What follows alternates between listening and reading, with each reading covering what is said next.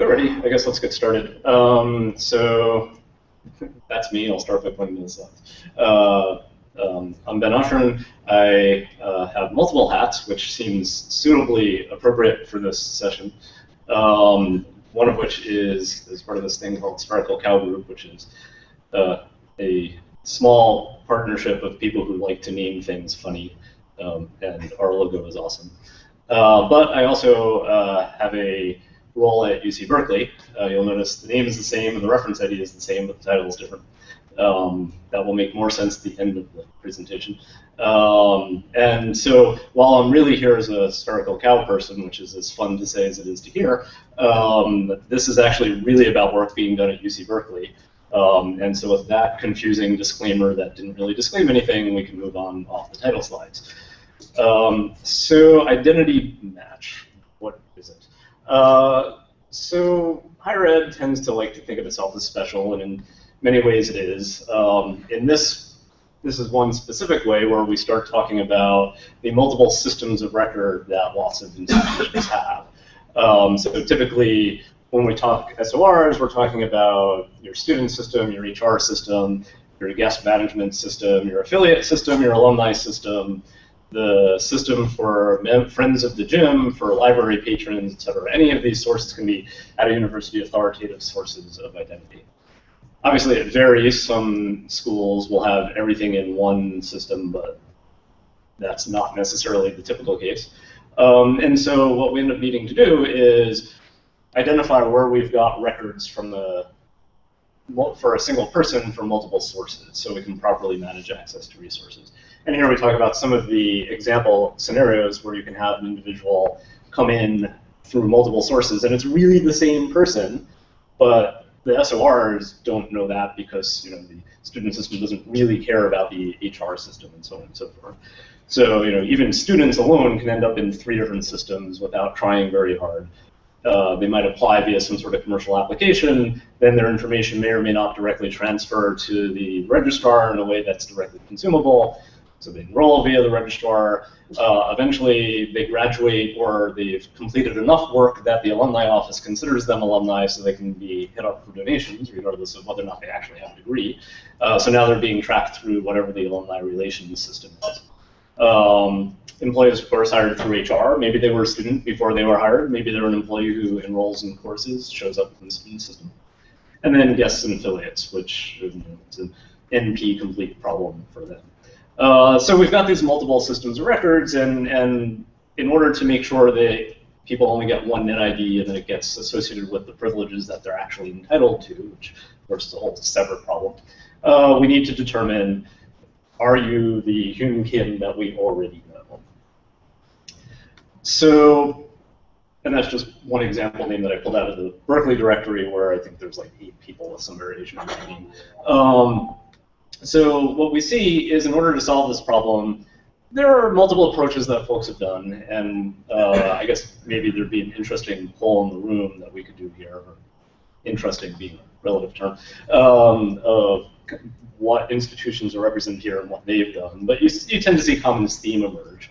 So variation 1 is you've got some form of identity registry-like thing, the central repo that has identities for everybody at the institution, and it receives a bunch of batch feeds, usually. Maybe it's something more advanced. And the registry itself is responsible in one way, shape, or form to determine whether or not somebody is somebody they already know. A second variation would be the match is done by the system of record before a record is sent along to the registry. So the system of record might call out to a standalone match application and say, hand me an identifier for this person, and if it's a person that's already known, they'll get back an identifier for an existing person. And then there's a variation on that where it's actually done before the system of record, and there are a handful of schools that do this I'm aware of, where if a person basically sets off, anybody can enroll and get a credential on campus, and so if you want to, for example, apply to the university or apply as an employee, you actually just get yourself a net ID that has no privileges attached to it, and then use that to kick off your application process. So in a sense, the human is the match engine, because presumably if you come back, you might remember that you have a net ID, although you probably still need some sort of systematic check behind the scenes because people don't always have perfect memories when it comes to this sort of thing. Maybe just a quick round of hands. For folks who represent a school or an institution that's doing something like this now, whether you're using a commercial product or whether you've got some Perl scripts that date back to 1984. Or earlier. Yeah, earlier. Wait, when did Perl come around? What can you call Perl then? Whatever. COBOL. So let's just maybe walk down the first three here. So who's got something that looks something like variation 1? All right, and who has something that looks something like variation 2? Didn't you just answer? And who has variation 2A? All right, we'll have to hear the story. You can see why.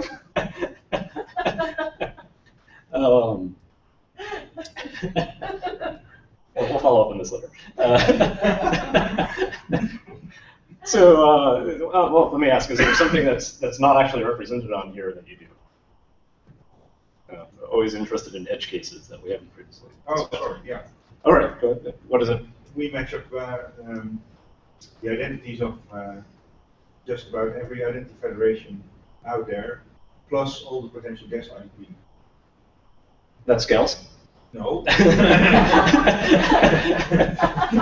And it leaves users hugely confused, as they can now enter a document with identity 1 and then go back to the system with identity 2, and hey, my content is gone. It's kind of correct. So it's almost not a match. Yeah. No, sorry, that's a fine example where the matching goes wrong. Yeah. Okay. That's okay. Anyway, so before we end up even with more scary examples, I'll just keep going. So regardless of the variation that we're talking about, we tend to see similar considerations here, which is a lot of it comes down to the quality of the inbound attributes, right? How good is the data that your system of record collects, vets, and sends to you? And then a lot of it revolves around business process, and we can talk a little bit about this here, although we're also talking a little bit about software technology. How are ambiguous matches handled, or fuzzy matches? So if somebody comes in and you don't have enough information to really identify whether they're new or not, what's your process around that? Is it resolved by a single person in central IT somewhere or in the identity group who knows what they're doing and how to resolve these issues and has access into the underlying system of record data? Does it get punted back to the system of record owner themselves? Does it just get dropped into a bit bucket and nobody ever resolves it? So business process issues fit around this regardless of which of these variations you end up having, although obviously there's some variations. So let's talk a little bit about where identity match fits in, and I bet this is going to be not super readable. Go figure out what I do with the pointer. So this I should talk a little bit back here. So this is basically a workflow for how identity match typically happens, and there's a couple pieces here. So if we start at the top, the system of record adds a new person. And this is, again, the typical onboarding, right, where you've got a new employee or new applicant or whatever. And then depending on how you integrate, or maybe both ways, a couple of different flows can happen. So in flow number 1 going down here, the system of record notifies the identity management system, which then performs the reconciliation somehow and may or may not get an ambiguous result. The other mechanism is which a system of record directly requests the match happen and gets a result. And then depending on how things flow from there, so if your requesting system is interactive, you do something like, if it's a fuzzy match, sorry, this is the ambiguous match, or fuzzy match or potential match list. If the requesting system is capable of handling interactive resolution, you can present a set of choices back to the requester, assuming there's a human there, and then they can do a resolution, or it can go to a reconciliation manager type person whose job it is to do that if it's not interactive. If you do have a canonical match, then you can, i.e. it matches exactly to one person or to no people at all, i.e. create a new person, then either you attach. So if it's not a new person, you may want to attach some new attributes about that SOR to the existing person record. But if it is a new person, then you need to assign some sort of reference identifier, which I'll get to in a second, and then notify the requester of that reference identifier somehow. And this little sign over here is just depending on which flow up above we started off with. So a reference identifier is just a little bit of terminology to, it's pretty much what it sounds like, to represent a unique identifier for a person as far as the match system is concerned, whatever that match system is, whether it's a registry, whether it's some standalone thing, or whatever. It may be some other identifier that you also use. It could be your net ID, probably, preferably not. It could be some other internal identifier that you use, or it could just be internal to the match engine itself. But whatever we're talking about there, in some way, shape, or form, it's a reference identifier. Then in terms of more kind of the technical components as we rehash old Cypher slides, this is more stuff than we'll talk about, but you can see all the way at the top of the green section here, this is our identity match box. And, identity match box, like those little road cars we used to play with. And so you can see it might be connected to an identity registry, or it might be connected via, say, some sort of API layer or something else. This is not designed to represent your architecture, but many potential architectures.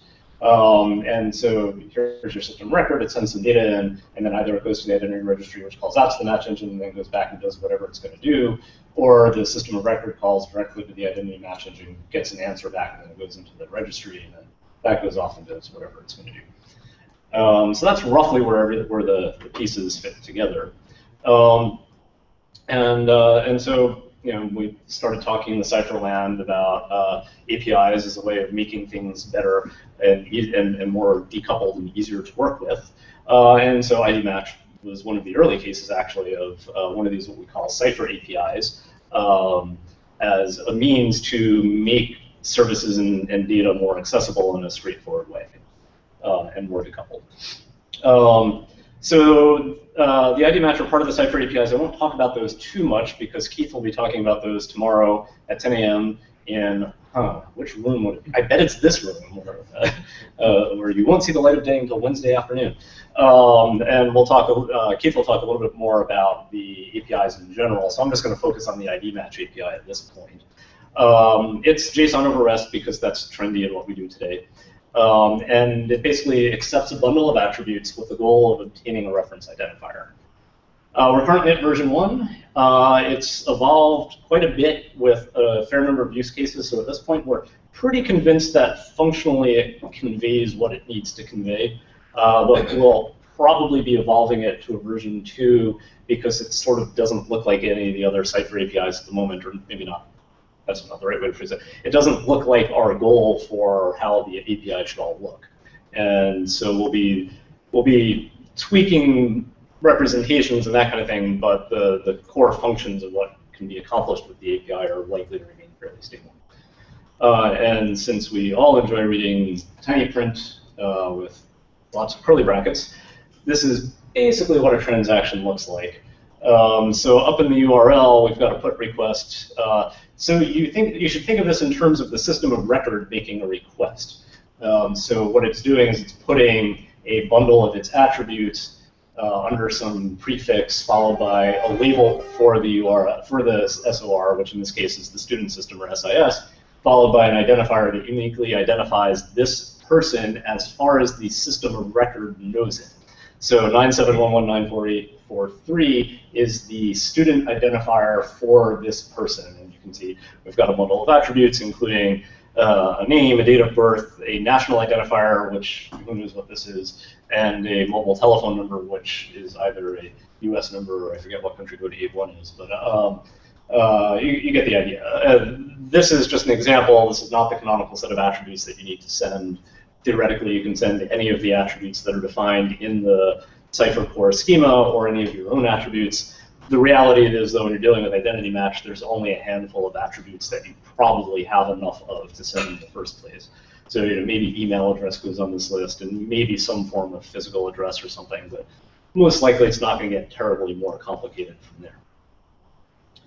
So you send off a request, and it's RESTful JSON, so you get an answer back.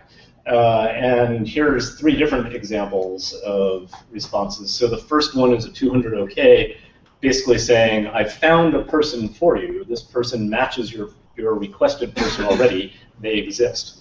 That's distinct from a 201 created, which says, there was no such person before, I've created them. Effectively, a 200 and 201 are the same answer as far as a client is concerned, and should basically be treated the same. There's probably no reason that a client needs to know the difference between the two. Here you can see a variation in the response, though. The created is just returning a reference ID. The OK is returning the reference ID plus a couple of other identifiers. There are some variations for optional additional things you can send along in a response, which are largely for convenience purposes, right? So if I know the net ID, why not send it along? Yeah. Yes. Does it actually tell you what it used to do the match? So the API doesn't have a way to convey that for the most part. There's a description field that you can use to put sort of a human readable comment, especially for a scenario of a fuzzy match, to help give guidance to whoever's trying to resolve it. But there's no, at the moment, there's no programmatic way to say, here's the fields we did, and here's what matched and didn't. It was discussed a little bit, but I think right now there's not a use case that requires it, and it's kind of complicated to figure out how to convey that in a way that makes sense. But if you have a use case for it, we should, we should talk later. And so the last one here is 404 not found at the bottom, which indicates there was no person who matched who you sent. Now, a 201 and a 404 would never actually happen as a result of the same transaction. So if I go back a bit, you see this is a put request. A put is effectively a read-write operation that says, here's a bundle of attributes. I want an identifier. If you change the put to a post, it becomes a search operation, which basically says, is there anyone who matches these attributes? And so in the post version, you would get back a 404 not found because it's a read-only operation, as opposed to the put, which would generate a 201 created because it's a read-write operation. And then here's a 300, which again becomes decreasingly readable as the amount of data increases. But basically, what you get is a match request identifier, which in this slide is all the way at the top left, 1009. And that's just a reference handle, effectively, that says you submitted some attributes, and this is the internal identifier should you need to respond to refer to that request again. And then a list of candidates. And there's effectively 2 candidates in here that you can see. This is simplified a little bit so it would fit on a slide, but you can imagine with the candidates, you could actually have multiple role information attached to a single candidate. You could probably expect to see more than 2 candidates coming back, et cetera. You'll notice each of the candidates has a reference ID and a confidence score. The API doesn't say what the confidence score means other than it should be 0 to 100, with 100 being most confident. It's, again, just a hint to help a resolving system figure out what's more likely the right person as far as the match engine is concerned. It's up to an implementation to figure out how to come up with a score there. And that's basically it. I mean, if you go through, there's a link to the wiki page at the end of the slide deck. If you read through the increasingly long document in the wiki, you'll see there's quite a few more kind of detail-oriented things related to this, such as how do you manage attributes after a match has actually occurred? So if somebody changes their name and comes back later, you want to be able to match them against the new name. And so there's a way of dealing with that. But for purposes of just a general overview, that's probably good enough. So that's the API.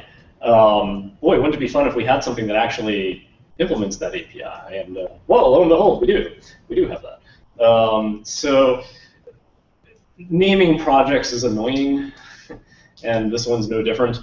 So the third name for this project is ZR Match. And the Z and the R stand for Reconciler. So you can tell we need some work here. We're all queued up for our 4th name. But that's the name for now. And basically what we ended up developing, we being at Berkeley, is a Postgres-based identity match implementation. And for those of you who were in San Diego last year, you're probably wondering, wait, didn't you guys talk about something completely different last year? And if you didn't show up, that's fine, just pretend I didn't say that. But if you did, the long story short is if you're writing an ID match engine, don't store all your data in memory and then build a new database engine. Turns out that's a lot of work and you end up with a lot of bugs and perhaps a lot of code that we didn't need to write. So as we were working through the backlog of issues we were trying to figure out how to handle with the original implementation, it occurred to us that what we were actually doing was, well, you've got a large data set of people, and you want to search them. There are tools for this, right? There are these database engines, and there's a language that you can use called SQL or SQL that will perform these searches for you.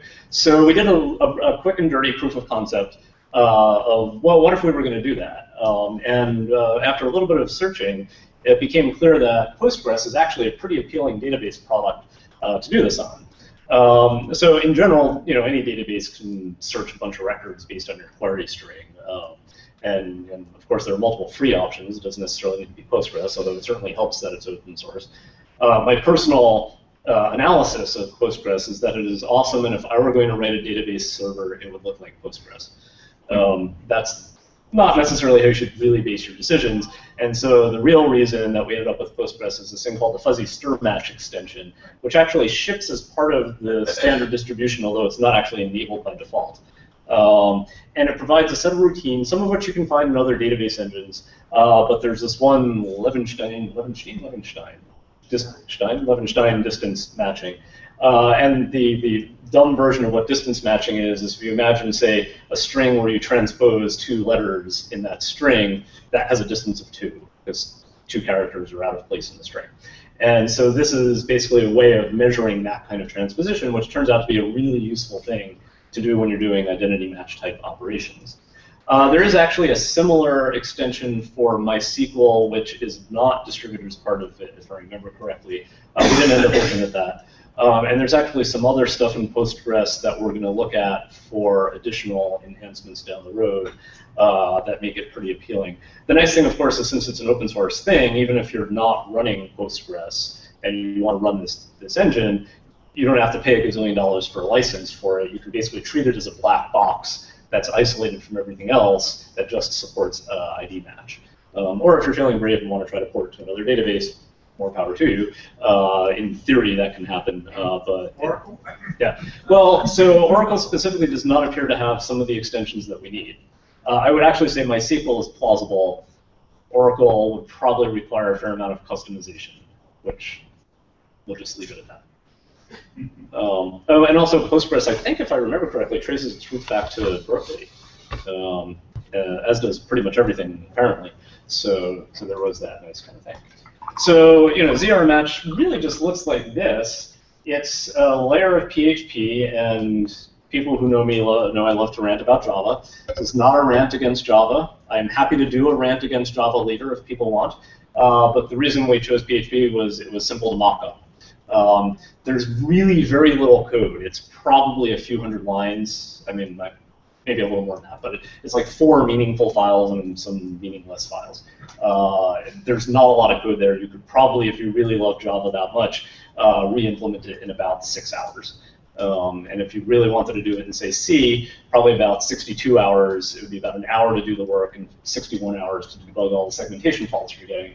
But point being, there's not a lot in that middle blue box there where it says ZR match, which is a completely different shade of blue. Wow, that's interesting. So basically what this stuff is it's a utility that takes inbound API requests from that format that you just saw, and then based on your configuration, converts them to SQL, looks at the answers, converts them back to the API, and that's it. All the hard work is done by the database because there's a bunch of smart people working on that database server who know how to properly optimize searches, and so why not let them do that work?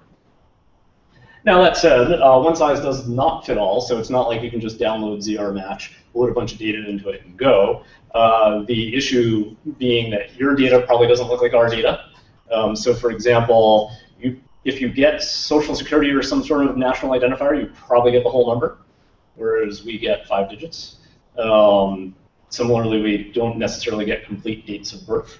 And so there are variations as to why you can't just drop and go, but rather you need to contemplate how you treat what your attributes are.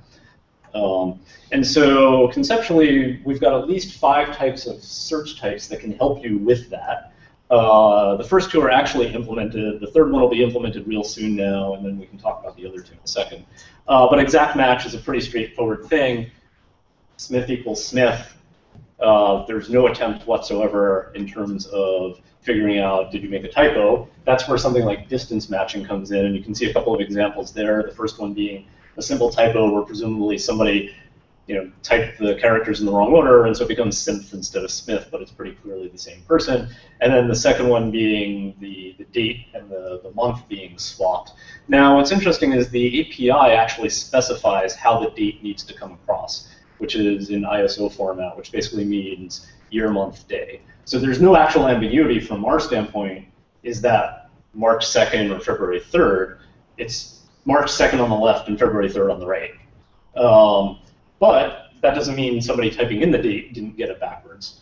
And so you can still do distance matching based on dates. As of right now, dates are just strings. So we don't try to treat them in any other way. So we do the same sort of distance check on Smith and on the date. And that's that. So substring matching will be added pretty quickly pretty shortly from now, soon. And you can see a couple of examples here. And that first one, what's actually going on is a tokenization where you say, well, the first name is Anna and Marie was the middle name. That kind of got stuck in, so we don't want to actually match on that middle name. So we'll tokenize on the space, and we'll only treat the first blob of characters that we got back as the string to be matched. The second one is a first 3 example where we say we're only actually going to look at the first 3 characters of the name because we figured that's good enough for cases where somebody might type in a lot more or they might stop typing. And there are a couple of different scenarios where sort of doing, say, 3 characters in first name is actually a pretty beneficial search type for certain campuses with certain types of data. Again, not necessarily for everybody. So we'll have that real soon now. Dictionary is interesting, and I hope to get to it pretty quickly. So this is the concept of John versus Jonathan. So you could see a substring of 2 would catch that, but not a substring of 3. And if it were Jack and Jonathan, well, that wouldn't work at all. Well, I guess a substring of 1, but I'm not sure how useful that is. And then we could probably talk about Jerry and Gerald or the other Jerry as ways of frustrating the substring of 1 search even. So the idea of a dictionary search is to basically assemble names that are equivalent, Liz and Elizabeth being another good one where the first N characters won't match, and basically be able to do a search query that looks up terms in the dictionary if you can configure it for that attribute.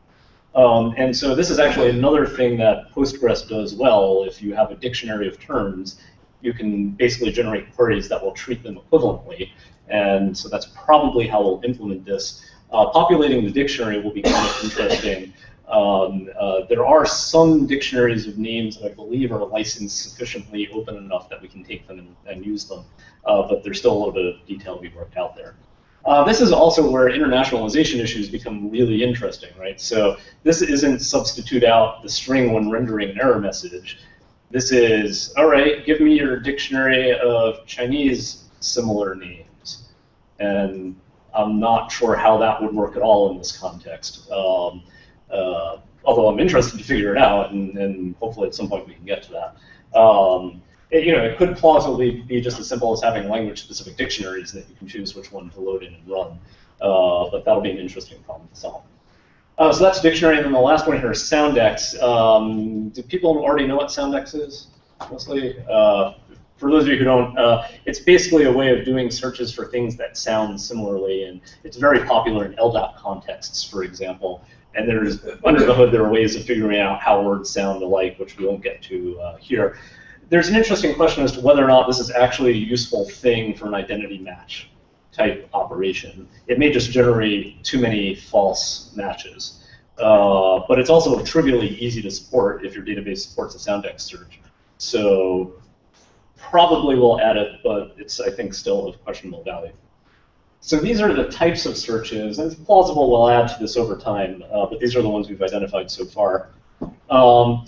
Then we've got this concept of search modifiers. And so this is, well, you saw on the previous slide, let's jump to the second one where we've got Smith, but you may have, your really legacy system that puts everything in all caps because lowercase hadn't been invented yet. Or you've got, versus your modern ERP, which can actually handle mixed case. And then also, up above, we've got examples of dates with and without hyphens, although it turns out that's actually a bad example because, as I mentioned, the wire protocol actually specifies how dates need to cross. So we've got modifiers that allow you to assert that certain attributes are alphanumeric. So in that case, we would ignore the hyphens, or case sensitive, or case insensitive, actually, in which case we'd ignore, we'd actually treat those as the same. And then we also now have this concept of null equivalence. So if somebody types in all zeros as a social security number or national identifier, well, you don't really want to match on all zeros because that's probably going to generate a lot of false matches if you get that much garbage data coming in. And so the matches will recognize that and basically treat it as a null. And then another example would be where they put in a blank space for a name that they should have actually just typed in the name. So all the stuff I just talked about is completely configuration driven. And yes, it's a configuration file, but at least it's not XML. It turns out we're currently doing this in INI format, which I'm not proud of. But PHP makes it particularly easy to do this, and the goal, I think, is actually to ultimately migrate this entirely into the database itself so that you can have a nice GUI in front of it to do the actual configuration work. But this is, basically slightly better than proof of concept code, so for now you get to edit an INI file. And so this is just a quick excerpt of some of it. So here we define some attributes. The zero match is based on two things. First, you define some attributes, and then secondly, you define how you want them to work together. So this just defines a name, or actually a last name, and a date of birth. And so we'll walk down through some of these things. Description is just an arbitrary thing to help you remember what this thing is. Column matches the exact column in the database that holds this attribute. And it's specifically written that way so that over time it can become auto-generated. The idea being you don't have to come up with a column name, but you say, I've got this attribute that's coming across the wire, and it can auto-generate this name from that attribute. Now, the wire version of that attribute is the next thing there. We've got name, family, and that actually corresponds to the cipher core schema for representation of the last name. And then we've got this thing called group, and so that allows you to say have two names. We can accept an official name and a preferred name or something. That's probably not the best example, but you get an idea. You get the idea. And here we say it's not case sensitive, which might actually be the default. I can't remember. And then we say, well, how are you allowed to search this attribute? So you're allowed to do an exact search on it, and you're allowed to do a distance search on it. But for distance, we're only going to allow a distance of 2. Again, just thinking in simple terms, that would be 1 transposition. Then for date of birth, this is very, very similar stuff. Here, this one is alphanumeric, which actually, arguably, the last name should be also. And again, we allow an exact search and a distance of 2. So a typical installation would probably have somewhere between 5 and 10 of these, depending on which attributes you actually can collect for matching. Then what you need to do is tell the engine, based on your data set, how do I treat these attributes?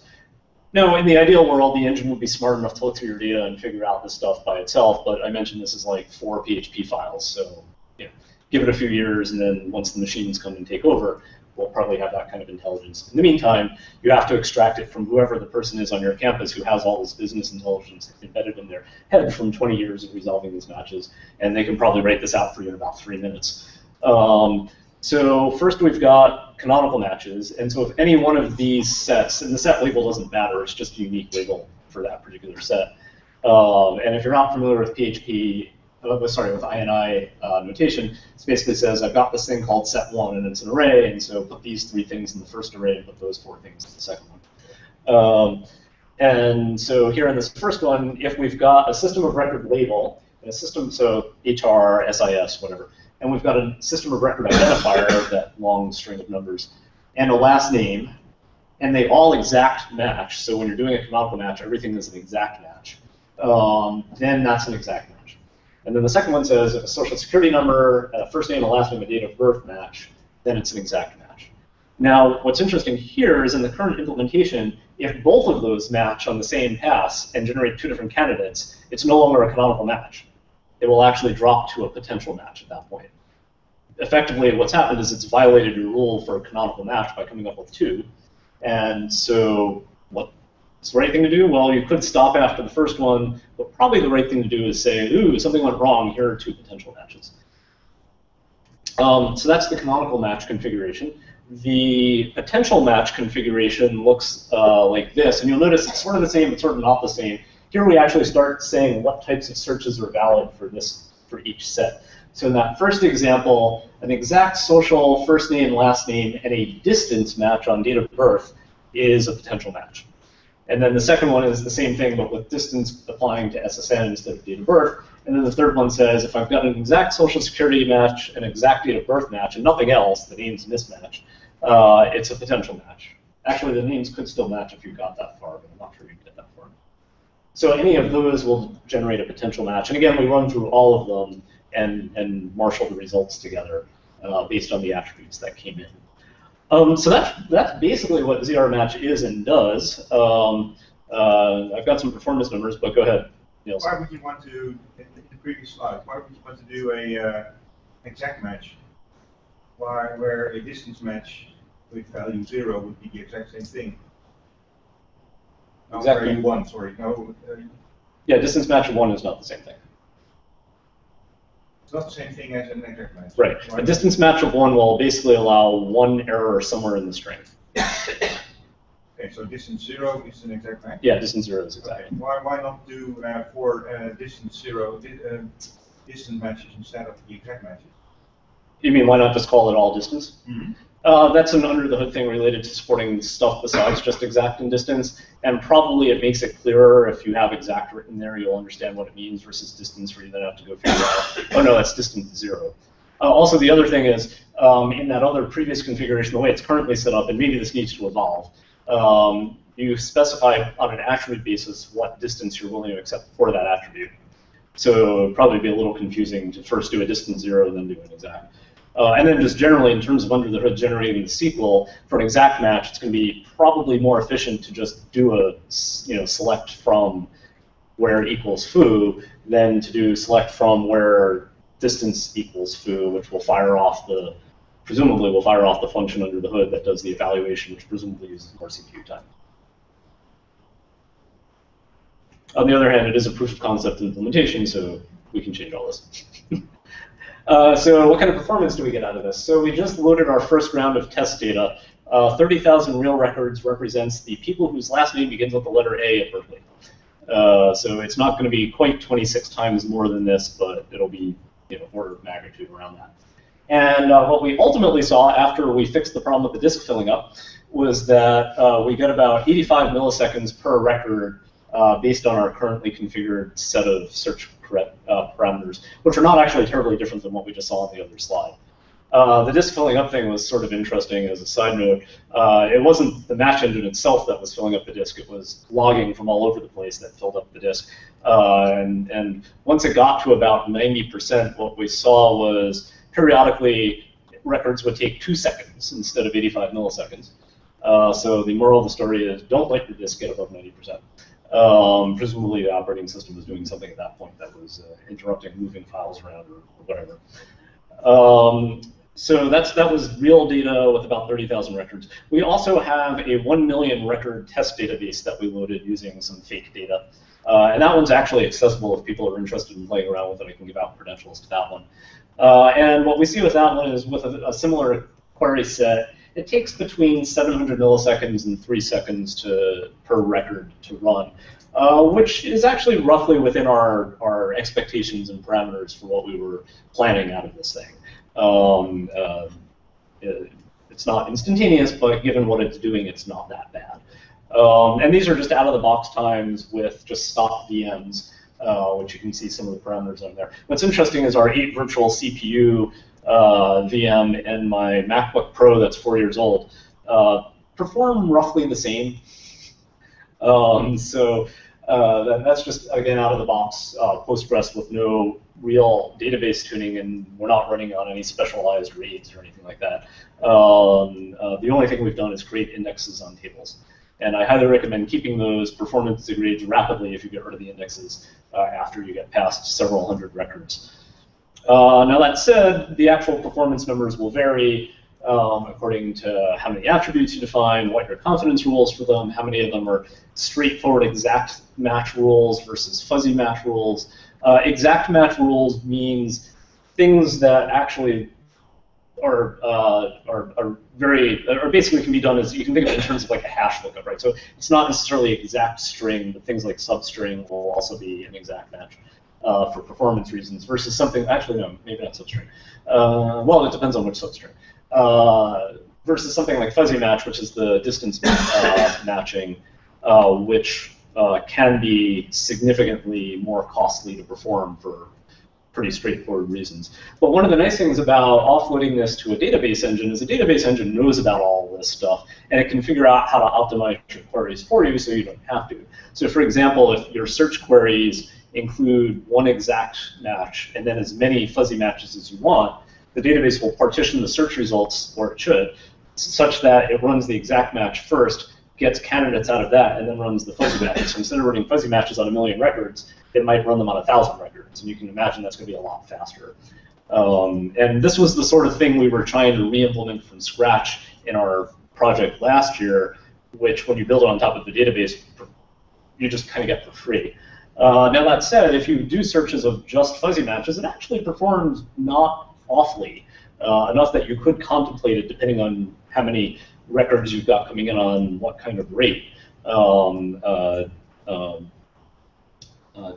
for certain real-life scenarios. Now, so we've got the demo, which we can do, which is actually pretty quick. We're actually almost at the top of the hour, so let me maybe just do a quick poll. Who wants to see the demo versus who wants to like go do a bio break or something? Demo? Demo. Okay. So after the demo, there's like 2 more slides, so we might finish slightly late, but hopefully it won't be that bad. And there went the window. Sorry, just gotta find the pointer. There we go. So this is just, I'm using Chrome here, and I've got a plugin in the browser that does API queries.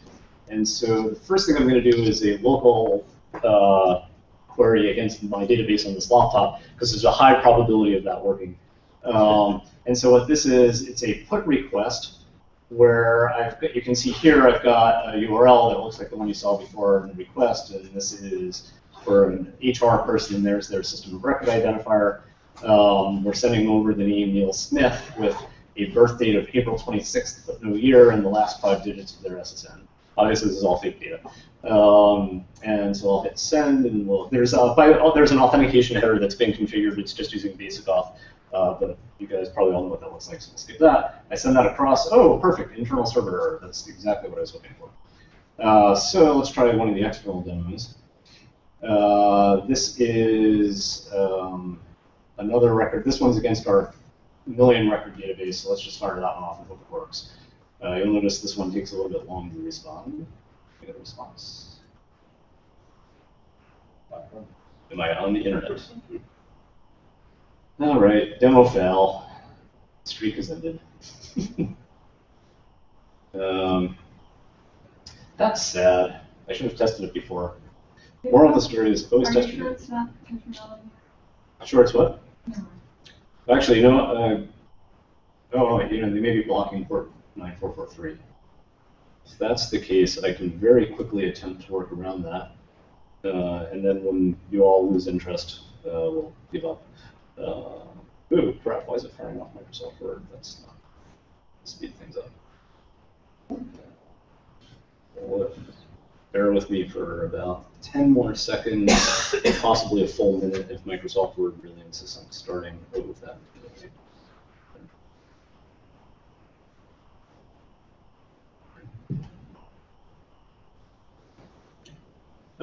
Yeah, no, actually, you know what it is? It's browser. It's the network timed out. That's what I was getting Yeah, sorry. Let's click the button and see what happens.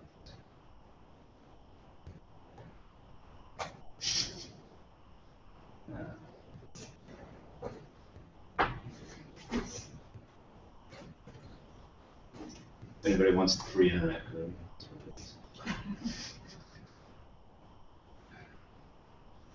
All right, let's try that once more, and hopefully this time it works.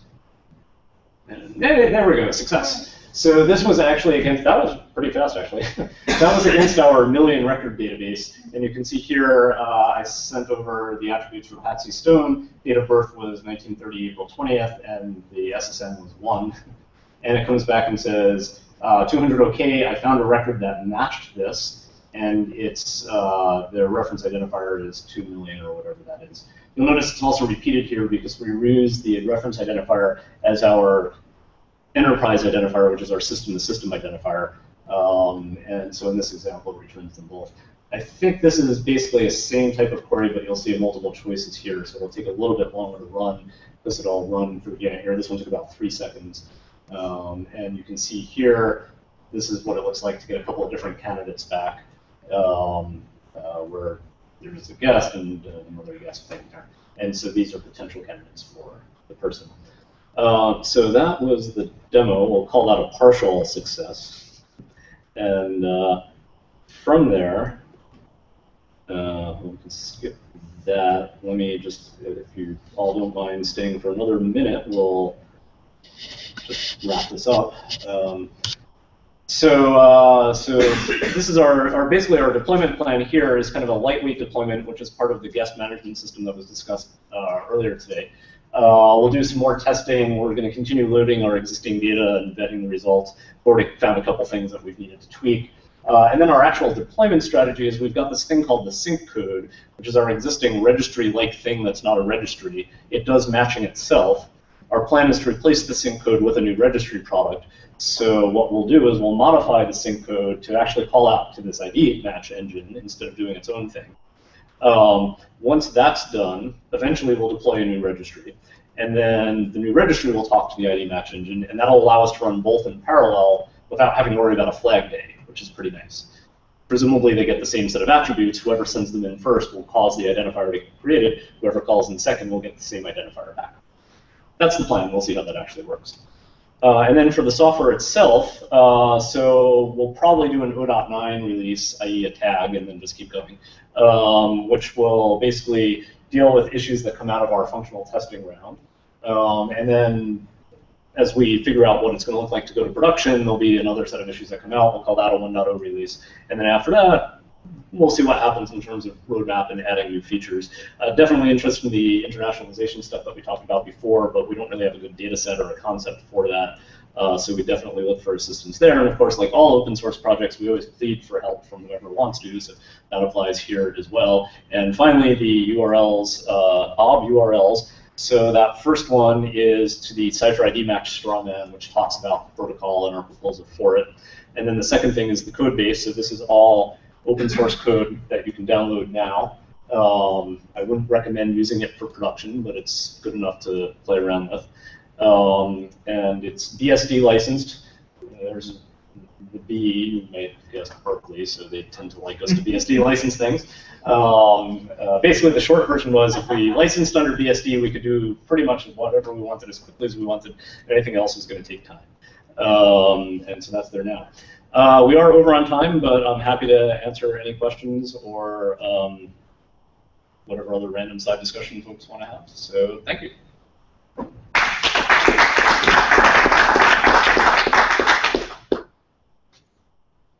So when you guys are moving this into production, do you plan to run the database against its own database to try to identify duplicates that are already in your C database, if you will? So that may happen, but it's probably not a primary goal. Probably because I think I don't want to say that our current data is perfect, but there are a fair number of, let's say, resolution issues that happen already. So we tend to find out relatively quickly when there's bad data, but that doesn't mean certainly that we've caught it all. And it may be worth having a conversation around whether or not we actually want to go ahead and do that. Partly, I think we'll see what happens just with our initial test loading of the database, and if lots of stuff starts to shake out that doesn't make sense, then we may end up needing to do that more strongly. Okay. So the Levenstein matching algorithm that you mentioned, is that I don't quite remember, is that an extension to Postgres that was developed by somebody, or is that part of Postgres? I don't remember. I want to say I'm fuzzy on who on who developed it. It ships as part of the Postgres distribution. So if you download the source, for example, it's in the full distribution. But in order to actually build and install it, you type make world instead of make. And then if you're doing a packaged install, typically I think it's packaged separately. So depending on your distribution, there's probably a world, or maybe it's just packaged as a separate The model. reason I ask is because if it seems like a good significant portion of handling that particular requirement is handed off to a database that may decide at some point to drop that particular behavior or feature, and with that, it would negatively affect the DR match quite a bit. Right. So if they decided they were going to stop supporting that, that would be an issue. But you have that with any library or any other sort of code base that you're dependent on. And the nice thing, of course, hey, it's open source, so we'll at least have the last version where it worked. And if we really need to go down that path, maybe we have to take on maintaining it as an external module or something like that. Or move to MySQL. Right, which already has it in that state anyway.